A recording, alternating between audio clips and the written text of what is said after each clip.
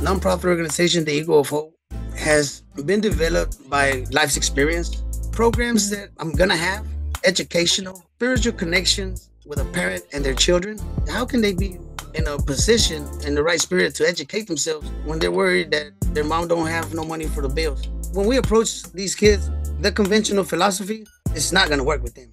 Go to school, don't drink, don't do drugs, listen to your parents, because they are in a position where it's survival mode, even though they're children.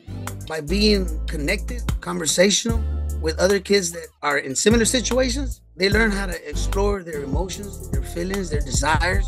They have a voice, and their voice will count. Even as adults, we want to be heard, we want to be seen and be valued. If we can instill that in our youth, by the time they get to adults, how far along would that be?